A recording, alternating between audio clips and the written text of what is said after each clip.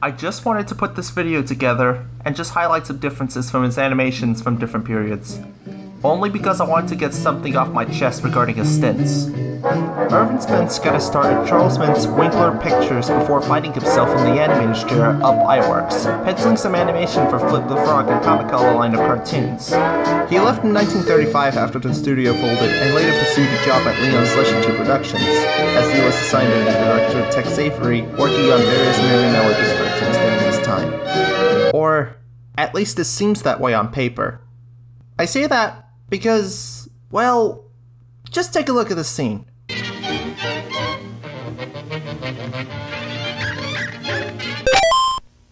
This may not be surprising for a few of you who actually saw this reel, but it's important to note that this is a part of history in Spence's career that one might not want to overlook.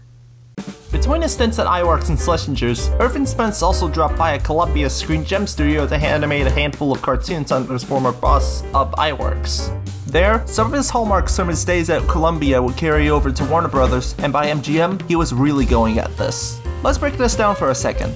This is his work on The Frog Pond, his work on Daffy Duck and Egghead, and finally, War Dogs. It's quite satisfying to see the growth of his animation throughout the years he's been an animator, and just so happens to be one of the earliest pioneers of wild animation when it transitioned into a more squash and stretch motif.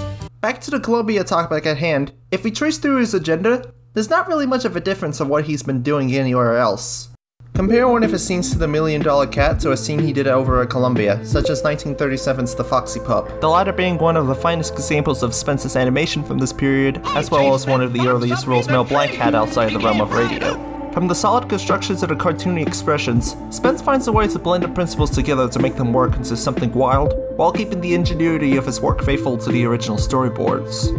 The only difference being the kind of principles he would use in his works to make it stand out. While his works at Columbia feel a little stilted in comparison to what he would later accomplish, his works at MGM would bring out the wildness out of him, thanks to having more experience and a higher budget that he has to work with. His short stint at Columbia actually taught him something that would carry over to Warner Brothers until he would feel fully educated at MGM. The growth of an animator during the golden age of animation is something of experience that one could be proud of, and surely, Spence has it. And now that I got that out of the way, I can firmly say this.